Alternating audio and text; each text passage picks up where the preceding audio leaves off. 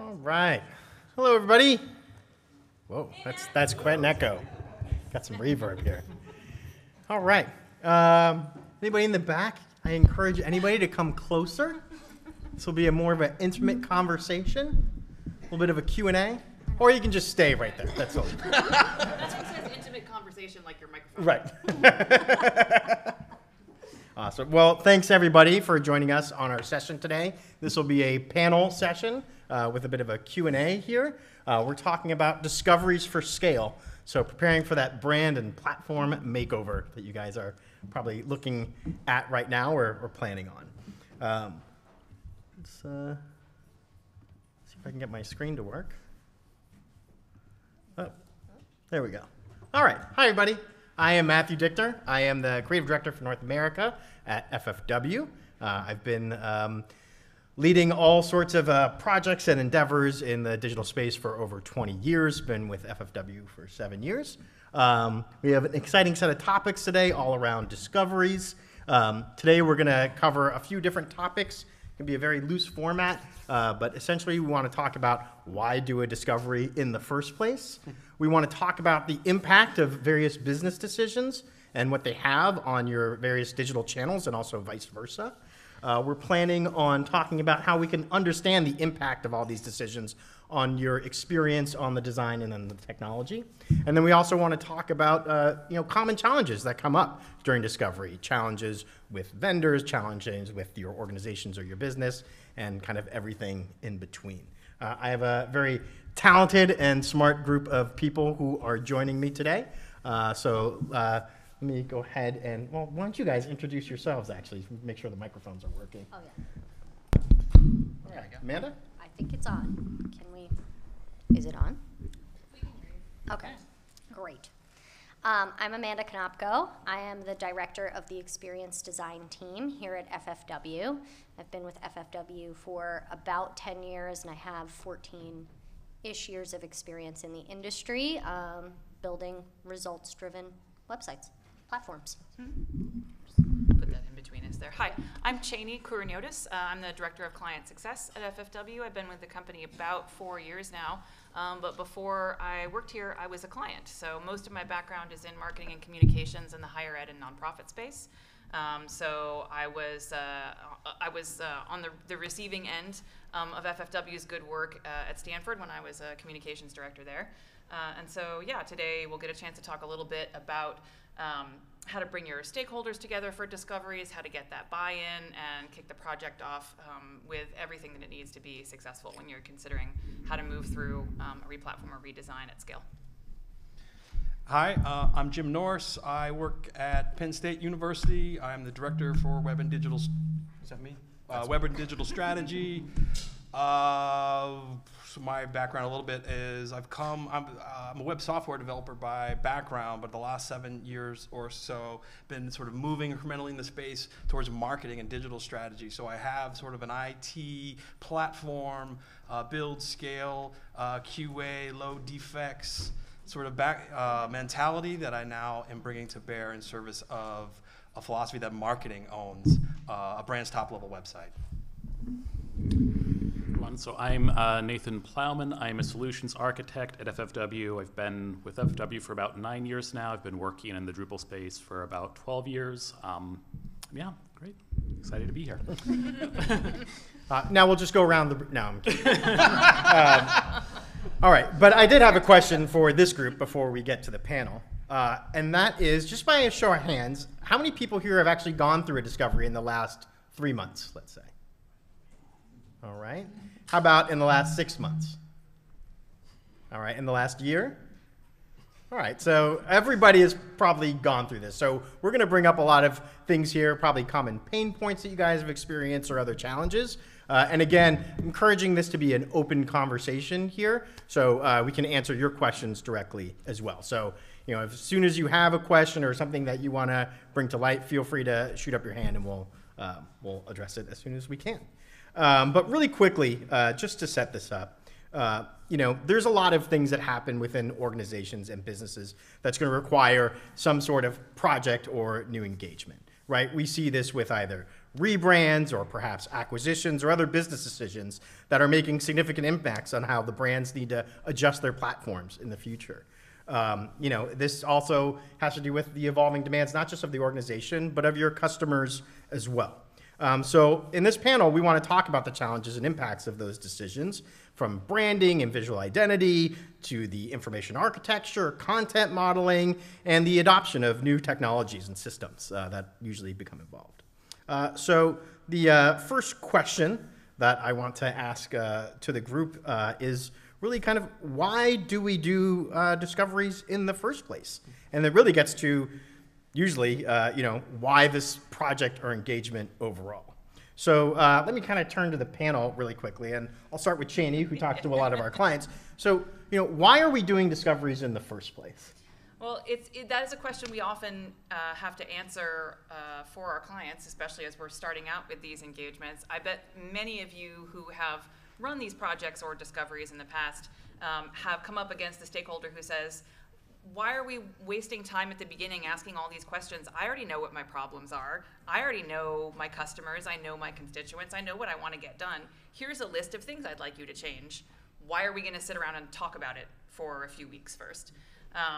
And typically some of the answers that we return back to clients we work with who are in this kind of space is really in thinking about how the website is supporting your organizational goals, right? We have often found that it's critical and rarely carried out to draw a very clear, very bright line between what your organization is trying to achieve and what you're trying to achieve with your website. Sometimes it doesn't often get done. My favorite question to ask at the beginning of any discovery in one of our very first workshops, we've gathered all of our important stakeholders together. They're ready to give us their best thinking on this topic. And the first question I like to ask is, why do you have a website? And the room does that. And then we start to be able to have a more thoughtful conversation that is a little bit less about this thing is broken, that thing doesn't work the way I want it to, and these are the things I want to do with the site and I can't, although those are a critical part of the conversation. But we start at a much more fundamental level of like, how should the site support your organizational goals? Is it doing that now? If not, how can we get it to that point? And that serves as a guiding principle for all of the work that gets done in the project beyond. We find that incredibly helpful, especially for really large-scale projects, because you're going to get into the weeds. You're going to get into minutia. You're going to start having conversations with stakeholders about how things look this way or that way, or this experience or that experience, or I know what my customers want, but maybe the research says something different. And you need to have that guiding light that comes back to you saying, how should the website support your mission, your organizational mission? And how does that break out into specific objectives, goals, a design that's user-centric? So for us, it really comes down, again, to that question of why. Why do you need this? Why are you doing it? And then we can start talking about what needs to be done to get you to the desired end result, which is not a nice website that does cool things, but a tool that supports your organizational mission and goals over the long term. And I think that, when we know the ultimate goal of the project and what is trying to be achieved in that why statement, we can then, as practitioners, be able to put our focus in what's important. And also discoveries help us to uncover the gotchas before we get into the phase where we have to move quickly most of the time and we have to get things right the first time. So it's good to be able to, spend some time really digging into areas that are important for the project, as well as uncovering some of those things that could come up in a later stage and kind of give upheaval to the project. And getting those things into a known area instead of being unknowns is always good. I totally agree. I also think just the ritual, the ceremony of a discovery we're finding is, I'm accustomed now to working at folks that are sort of my level and up, and you hear different stories. And it's a ceremony where you can get executive leaders and folks that are sort of the building blocks, the tactical players who really own and operate the website in the same ritual, and hear them say their perspective. So for one instance, there's an editor what do you need? You need a great authoring experience. It has all my widgets. It has all the workflow baked into it. Where you can have an executive say, well, what I want is a digital ecosystem that's going to allow me to get measurement reports where I can predict what my prospective students are going to do before they've done it. And right now, all I can do is sort of have reports that tell me what has already happened. And they're talking about the same project, but the perspectives are so radically different. The discovery allows a synthesis to happen sort of for one of the first times, and you get much, much, much better product. Anything to add, Nathan, as we're going down the road? Oh, no, that's great. Yeah. Yeah, I think it was something that Cheney said I really, really liked of, sometimes you'll come into the room and there's a lot of focus on kind of, what the current state is, and that kind of, I think, colors or can limit what, if you're doing a new site build or a redesign or something, a lot of times that can kind of limit or restrict the vision for what the new project can be or should be. And yeah, I think kind of having that the discovery kind of focused on, why do you have the website in the first place? What are your goals? How's this helping you achieve those goals can kind of help guide the project in a more constructive way instead of just playing whack-a-mole of trying to fix, the problems that exist in your website today. And it's like, maybe it's like if you're moving from a different platform to Drupal or from Drupal 7 to Drupal 9, a lot of those problems might just go away anyway. And that's not really necessarily getting you closer to those big picture goals. Yeah, it takes you out of the reactive mode Right. Yeah. that sometimes you're in when you start a project. Yeah, Right, well right. A list of pain points is not a strategy for Yeah.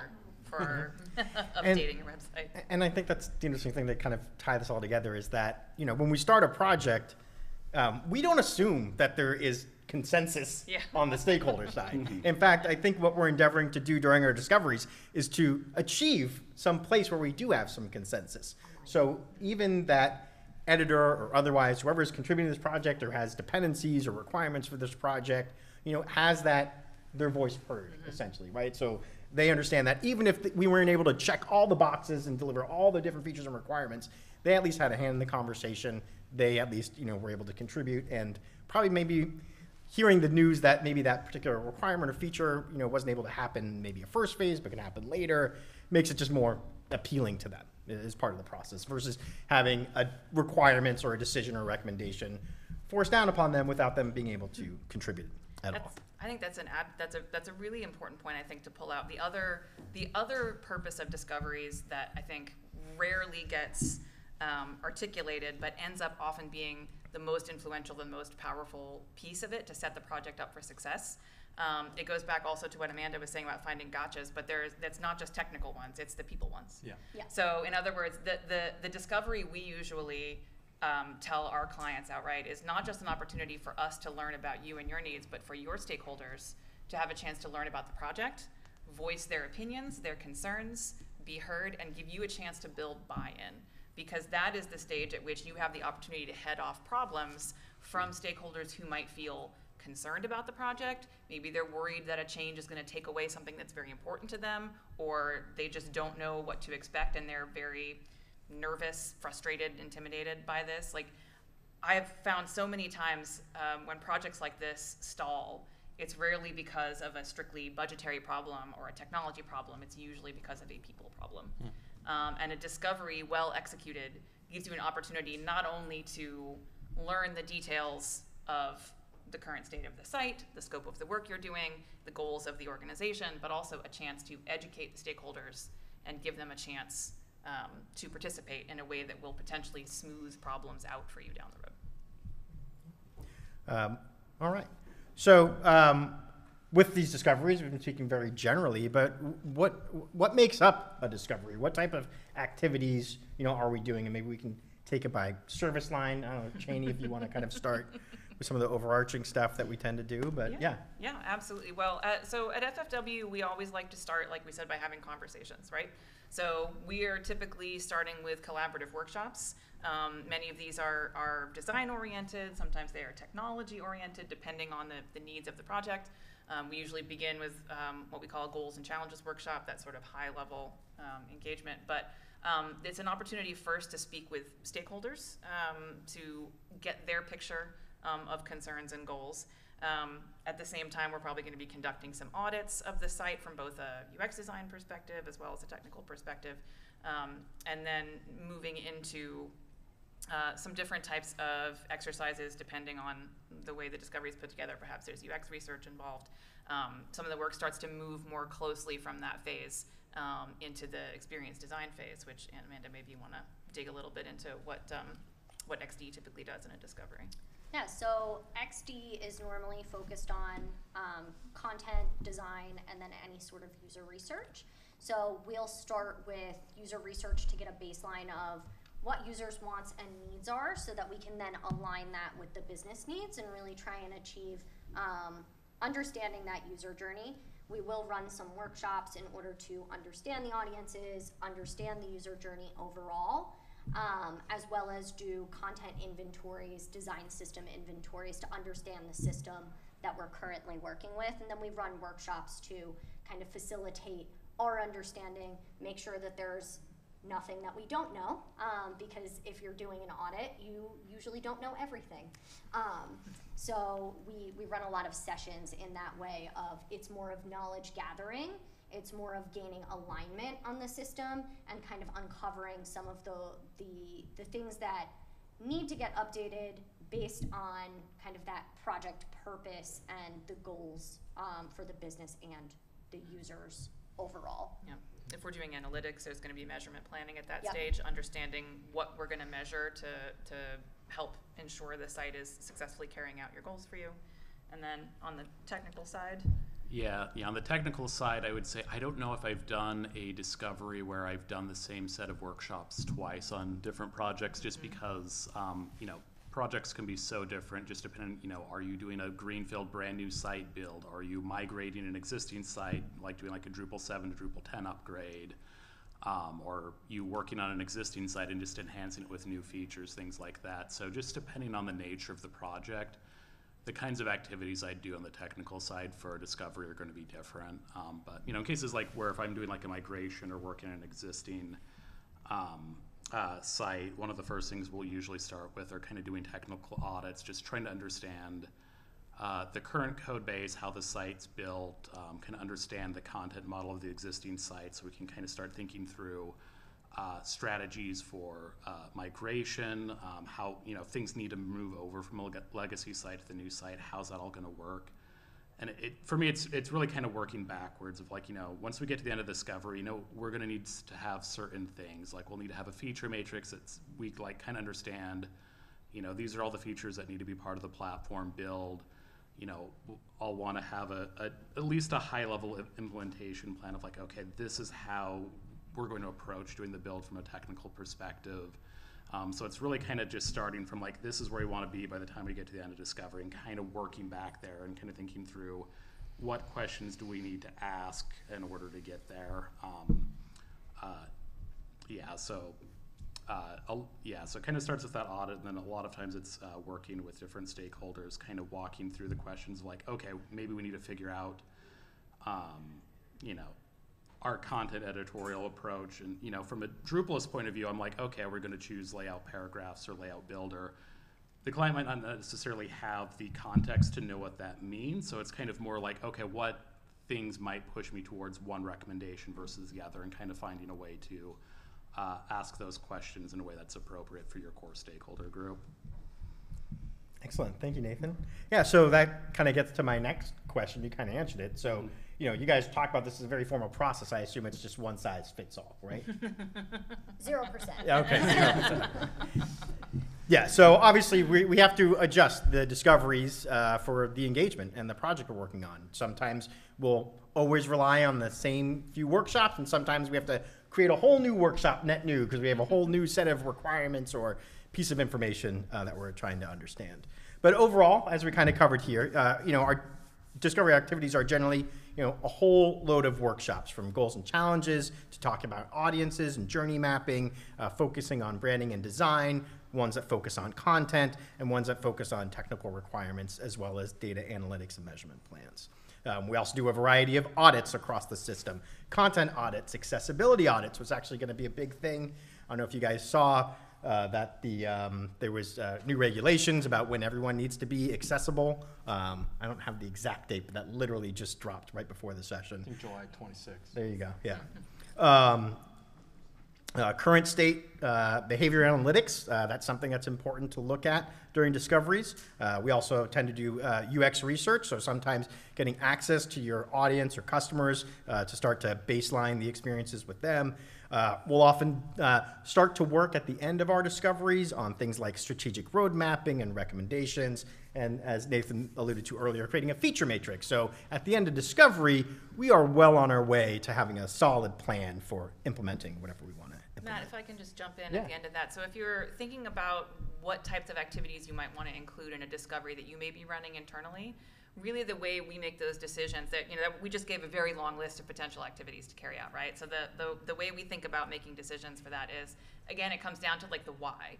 What are you trying to get to at the end point there, and what do you need to know in order to carry out the project successfully? So when we're thinking about which types of workshops and audits might be most appropriate for a project, what type of UX research or other types of analyses are going to be useful, it comes back around to what information do we need to get in order to successfully carry out the goals of the project. So that's a helpful rubric, I think, in thinking about what types of activities might be most useful.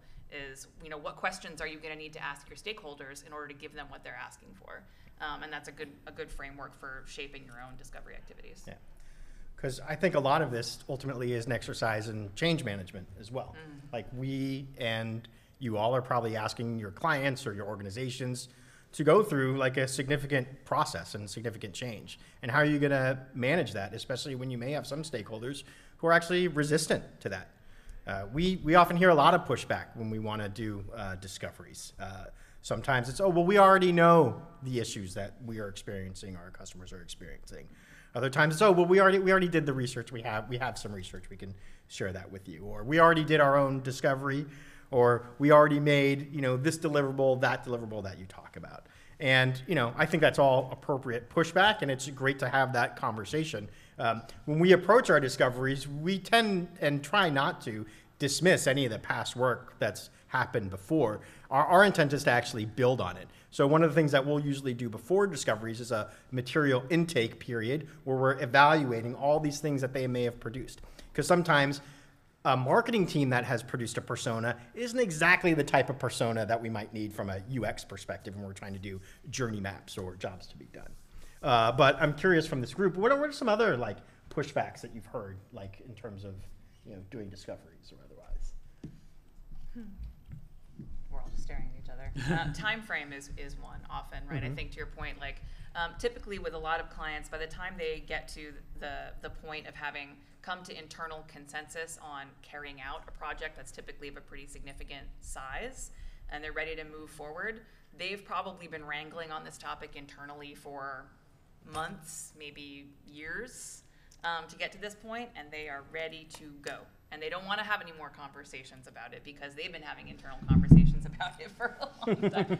Jim, why don't you go ahead? I feel like I'm speaking on your behalf. You teed it up. So I think that I don't work at FFW. I work at Penn State, and we're doing a discovery engagement with them now on an important project. But there were years building to this moment. I don't know what we would call it. Is it pre-discovery? Is it business planning? Is it visioning? It's inside salesmanship. There's decks upon decks upon decks. There's, getting into the room with the VP here and there and the president and, you got 5 minutes, got to have that pitch. Before you get the funding for your vision to then go to market with an RFP and start to explain to your stakeholders what discovery is. And so by that moment, at Penn State, we're nonprofit, but we're a $9 billion annual revenue nonprofit. We're big, highly decentralized. If you're thinking about like a logical roadmap of how we should be handling modernization of web, it should be, okay, let's just do it a central design system. Let's get the 100 different web teams to adapt the design system so it looks like Penn State. We don't have time for that. So we're doing it asynchronously.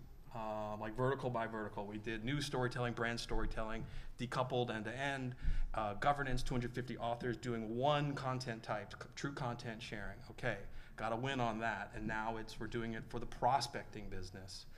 And again, end-to-end, mock composable.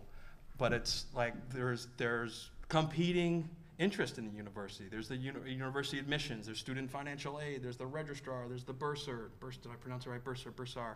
There's strategic communications and marketing. There's our world campus, which is our online only. There's our 19 Commonwealth campuses. Their point of view might feel something like, if this were such an obvious thing to be doing, Jim, you would have done it, someone would have done this 20 years ago. They don't, like, they tried. They don't believe you.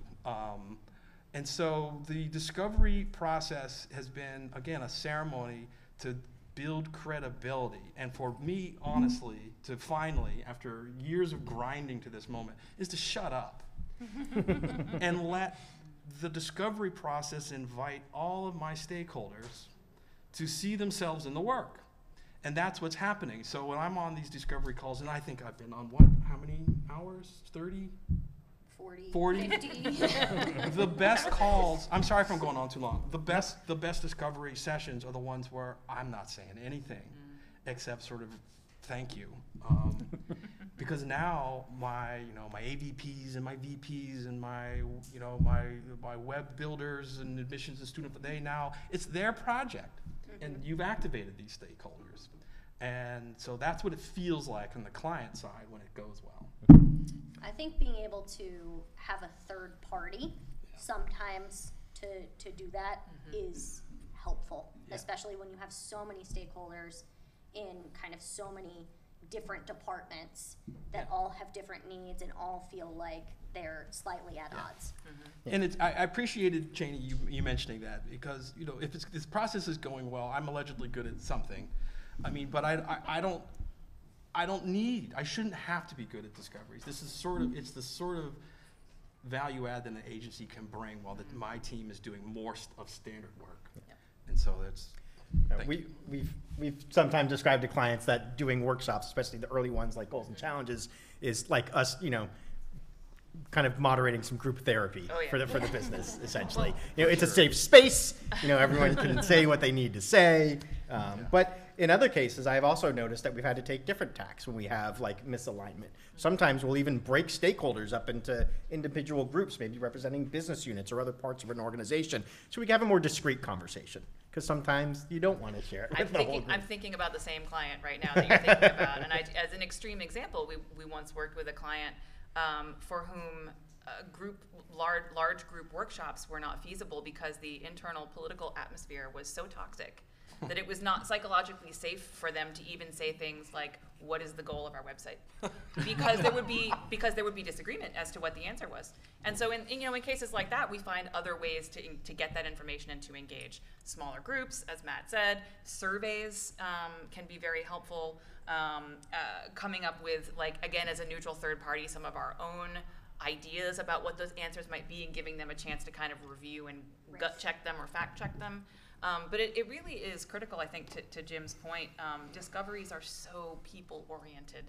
And it really is critical to be able to understand and work with the cultural dynamics of the organization in which you're functioning, because that really can set the tone for a successful project or for one where you face a lot of obstacles, pushback, frustration, and so on. And so it's important to be able to adapt your tactics and approaches to the reality of the situation. I mean, it's really great when people get to come together and everyone agrees on the grand and glorious future of the site and the organization, but functioning in the real world, there's political undercurrents, and that often gets reflected in these projects. My coworkers have heard me say this before. I like to say, these types of projects are like weddings.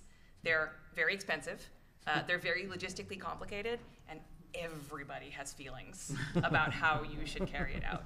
And really with websites, in a lot of cases, it's similar to sort of like when you're at a wedding and someone's like, "How dare you seat me back here with the other losers at that table?" That's low status, right? The website version of that is, "What do you mean I'm not on the top nav?"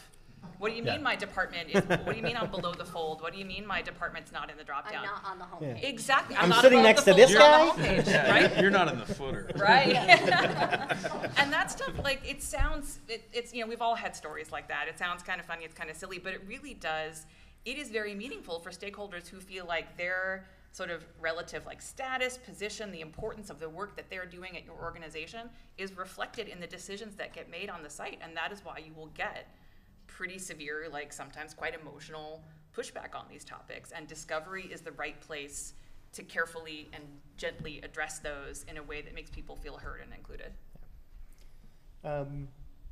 Yeah, great. So we've talked about some pushback, also some common challenges that we've experienced. Jim, I'm curious though, what challenges do you feel like you faced with working with agencies in terms of discoveries? We're sitting right here. Yeah. No, we just want real-time feedback. We'll just assume you're talking about another agency. It's fine. Well, the point of view change the point of view is different, of course, agency to agency. I do think there's something about having folks that have a battle-tested point of view. There's something to be said for a thoughtful process and knowing you've done this 100 times. I think discoveries for other agencies, I've seen it be much more user testing focused, and that what I've found is an critical part. But before we even teed that up, there was a much deeper, richer, goal setting. What is your website about? So I think, and then the process of some of the deliverables that we've seen, pretty impressive. We're doing a site migration, thousands of pieces of content, and ultimately, it's shocking, I think, for stakeholders to be presented with a list, an Excel spreadsheet. There's a kill edit, kill prune, Keep, kill, evolve. Yeah. Keep, model. kill, evolve, yeah. Keep, kill, evolve, thank you. And, do you want me to write a disposition on each of these things? Well, yes. Yes, we do. So I don't think I want to compare as much as say that the model works when we're talking about brand level work that is highest visibility. That's it's the brand tied to our revenue streams. It's putting butts in seats. It could be the difference between one of our Commonwealth campuses stagnating or growing, like it's mission critical work. No, thank you. Yeah, that's helpful. I do think there is a key challenge that we often face as an agency going into discoveries is that we are going to ask a lot of questions that maybe our stakeholders that have answered these questions before, it's in documentation, and we're asking those same questions kind of over and over. And I feel like that sometimes is a little bit challenging to get buy-in to help us understand as much as we need to without kind of pushing buttons of, well, I answered that and it's in this documentation. There's always a reason why we ask the question again, and it's just to make sure that we're getting the small tidbits that we feel are missing. But sometimes that can get a little bit testy, I would say. So that's a challenge that we often face is how do we deal with asking those questions but not pushing buttons at the same time. So it's really interesting because one of the things I find is this fatigue from the client. Yeah.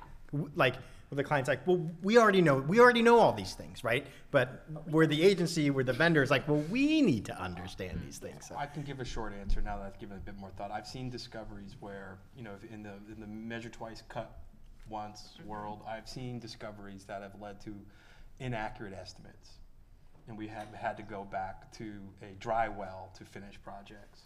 Well, and that can't always happen. And so there's something about getting the estimate right and putting the time in to that's really the true value. Well, I mean, that's a perfect segue to one of my questions in here, because sometimes we do learn things during discovery that do impact the scope. And sometimes it's really awkward to be only like a week into a project and have to be like, oh, by the way. So I don't know if anybody wants to chime in here about how we've tried to mitigate in the past, how we manage that conversation at all. I feel like I'm looking at Nathan for, No. because those are, I feel like a lot of the ones we get, like the gotchas that you two were talking about earlier. A lot of them are suddenly like, oh, this integration that we didn't mention up front, or in some cases, working with a site that's of long-standing enough legacy that the current stakeholder group didn't build or put together how it's built, and you sort of open the hood and you go, oh God, that's not what we expected to see at all. Yeah, no, it's like you have to be, I think, flexible with discoveries. A lot of times we'll already kind of have like a general outline, or, you know, kind of like here's what our menu of discovery workshops is going to be kind of at the sales process before like anything is signed. But yeah, like I was on a project recently where I think at the sales process we kind of assumed this was going to be a typical, you know, Drupal build kind of greenfield thing. As we got in, it's like, oh, no, we actually have a requirement. We have to kind of use like this pre-built, like, you know, Drupal profile. We don't have the ability to add new content types to it. We have pretty limited ability to customize themes. This is a completely different project than what we thought it was. And, you know, we kind of had to, you know, pivot, and it's like, okay, well, our workshops are going to look a little bit different now. And, you know, that's fine. Like, change orders exist. Yeah. And, you know, I think you kind of have to just, you know, be checking in. It's like, hey, maybe we need to pause and, you know, kind of rework this a little bit. Because I've been on times where it's just like, well, this is what was in the SOW, this is what we're going to deliver, and we just plow through. And it's like, this doesn't make sense anymore. We really need to kind of, you know, reevaluate this and adjust our workshop to kind of fit the project that we now know that we're working on. Yeah. And I do think that we leave some of our workshops more open-ended. So we'll call one of them a content and information architecture workshop. What is that going to entail? Well, my content inventory is going to tell me what that entails.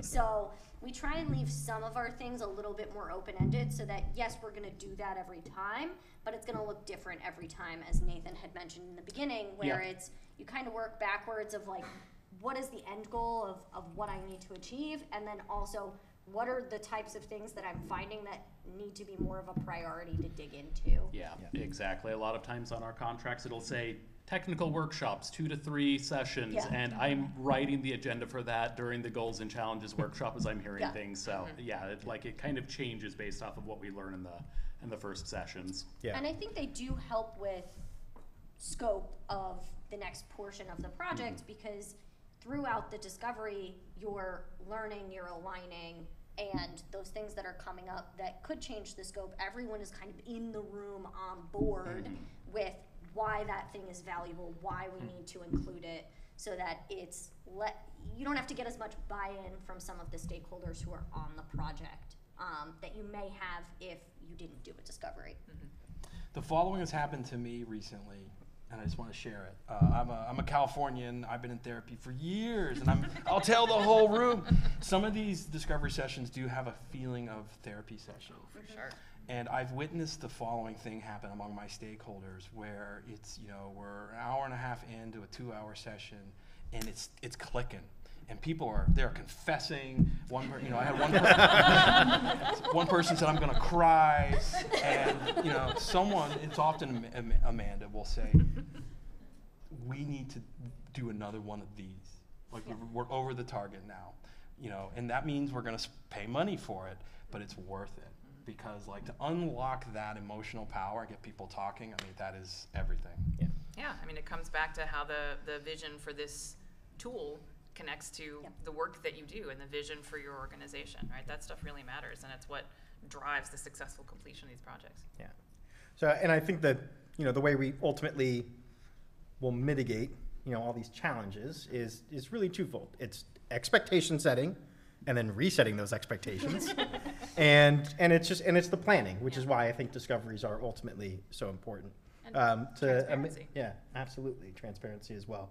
Like Amanda was saying, and Nathan as well, like, you know, sometimes we'll just know that we have a set of workshops that we want to do and are just going to be, you know, a little bit more vague up front as to what we're going to populate those workshops with and make those decisions as we go, because that's the type of project it demands.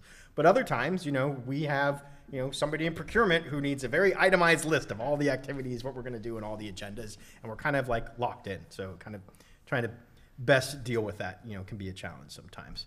But the other thing I think that we do really well is that we don't again, as I was saying before, it's not a one-size-fits-all discovery process for us. Sometimes even discoveries are their own independent projects entirely, right? So sometimes we will do discoveries as part of a larger, complete scope for a whole, discovery, design, build, and other times we are just doing the discovery to help the client or the organization understand the commitment they need to make for, kind of rebuilding that DXP that they're creating. Sometimes we propose that to a client who comes to us asking for the whole thing, but they don't know enough about their own requirements, capabilities, processes, and needs to be able to make a decision that soon. And sometimes we'll come back and say, you know what? Why don't we just do the discovery first, see what we find, and then let's talk about what the project looks like. Yeah, that one-page RFP is usually a tell that they don't know what they need yet. It kills me to say it as a recovering software developer, but now I'm mostly, my value probably is as as a salesperson, and so having the discovery, any discovery, I'm not talking about just any discovery, it does help me it's a prop that I can leverage in my internal discussions with leaders and people who own budget to unlock that budget for the next project. Yeah. And So it's like I file it. You call it discovery, to me it's business case development. Yeah. And we've often seen our own clients take our discovery outcomes reports and use those as a way to kind of acquire the budgets for the project. And that can again be helpful in breaking sort of internal log jams, especially if you have different groups in the organization who have different priorities, different agendas, or even different understandings of reality. Third-party discovery findings, UX research in particular, can be quite powerful. We had one client who had several different business units that had different understandings of what their website was best used for and who came to it and how and why.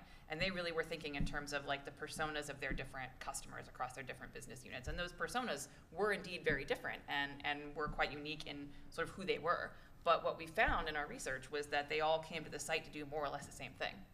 And so then we could orient the site around the tasks they wanted to carry out rather than who they were as individuals. And that project, which had been a standalone research project, helped inform their decision making, and it helped break through some impasses that had existed between the different departments as to how to prioritize the work, what to focus on, what the future site should look like, because you're bringing the receipts, essentially. And that can be very, very powerful if you're stuck on what the vision for the future product should be. Excellent. I wanted to talk a little bit about how we can be successful within discoveries themselves. So what types of things do we do ahead of time to ensure success? That in these, we're asking people to spend a lot of time with us, right, Jim? How many hours have you said? I mean, massive amounts. Right. So what are we doing to make sure that people feel like their time is valued and that we're prepared and they can be prepared for the conversations? Amanda? So we often start off with a workshop orientation and just making sure that all of our stakeholders who are going to be participating understand what we're trying to achieve in each workshop.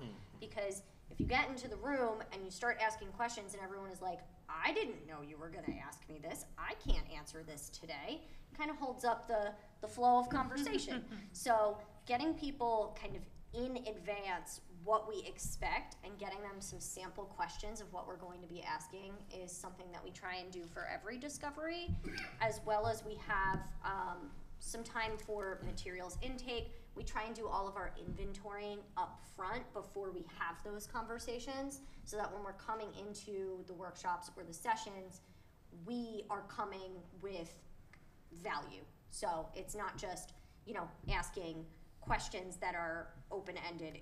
There is a specific reason why we are asking that question. We can bring the data to kind of back it up as well. So you probably experienced that orientation to discovery once in a project. I'm telling you, I experience it like twice a week, because there's new Penn State faces popping up. Like, who is that? Because what I'm doing, because when the successful discovery is, people are saying to each other, this is real. You should get in this. The thing gets forwarded. You've trained the trainers, because I'm doing that orientation internally for each new cast of characters that's coming to the ship. So that's a good prop. That's just so maybe having a slightly useful product owner is. Yeah. But I think gets back to the expectation setting, right? You're asking people of their time. This is not part of their day-to-day role to begin with. You're trying to steal time out of their day. So how do you make sure that they're best prepared and they feel that they can contribute as well? And I think it's good also to kind of have regular check-ins with, you know, whoever your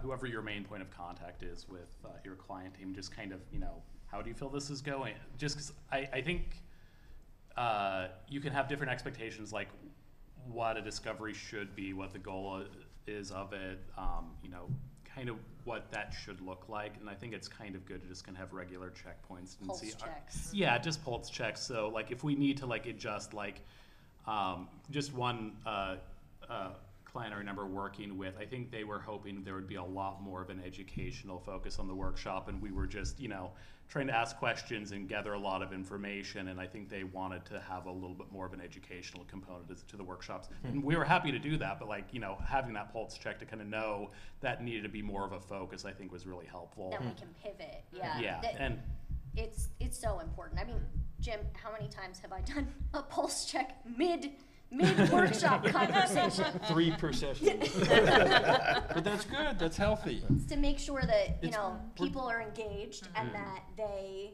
are getting what they need out of the session too. Because it's not just about us getting what we need out of the session, it's about our clients getting Yeah. what they need to. yeah, and the education I think probably should be part of a good discovery Yes. process too, just because like if you're in the agency world, it's like, yeah, we do these all the time. Like we Yeah. kind of know why we're doing the workshops and what we're trying to get out of them, but a lot of other people are just kind of getting dropped into this process, so they might experience this once. This might be their first time experiencing it, or they experience it once every 5-8 years when there's Yeah. a big project in their department. And yeah, like having that kind of educational point of like, this is where we're going is, and why we're doing this is really helpful. I just had an idea. You should do like a product owner boot camp.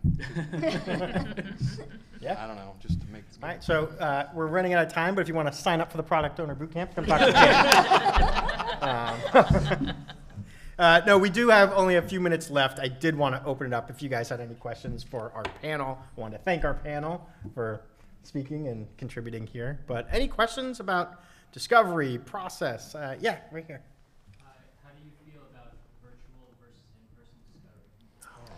Hold on, before we answer, you have to say the question again. So Oh, sorry. Go you say ahead. the question, you're the moderator. So what is our opinion, or how do we feel about virtual discoveries versus in-person discoveries? From my perspective, I've done both, and I think there's pros and cons on both ends. So I'm trying to think where to start with this. Like one of the things I like about doing the virtual is we have a little bit more space in between to like process the outputs, prepare and come back. When we're doing in person, a lot of times it's like we will block out a week, we'll travel there in person, and we have to get through everything in that week, and it's just back to back to back meetings, and there's not really time for reflection. So like in person, I think it's nice. You have a little bit more rapport, like you're there reading body language and like kind of that relationship building, I think, stronger in person. But in terms of like being able to like really process the outputs, come back to the next workshop with a lot to kind of follow up on, I kind of like doing virtual workshops better for that reason. Yeah, I think there's a sense of fatigue that comes with in-person workshops where by the end of the day, you're not getting as valuable of information, so you have to like really plan your sessions appropriately to make sure that like the end of the day is not content modeling. Like that's not a good idea. And just making sure that, you know, again, you're giving yourself the space, you're doing your inventories and your materials intake and the things that you need prior to those in-person sessions that like maybe you would have the space, as Nathan had said, Yeah. in a remote setting. Now, remote setting, you also have people who are multitasking, so there's that. And I think, you know, making sure that people are engaged, we often call on people during our sessions to make sure that they are engaged, and to get that valuable feedback. And we have our stakeholders in the background, like Jim, who will often be kind of pinging me or someone else to make sure that like if someone has an opinion but they aren't ready to say it out loud, that we can help facilitate that thought and make them feel heard even if they have not said anything. So that's like another value to a remote session where in person you can't really be doing In that. person would not be viable for us of a project of this scale. There's 20 or so different workshop ceremonies. I've got So many. 20 different people. We would never get them all Yeah. organized, and we would spend our whole budget just having you in the room. It's not viable. There's a couple. I joined FFW during the pandemic, so I didn't have personal experience of it before. But I understand we did them more in person a little bit Yep. before, Yep. and then the pandemic sort of educated everybody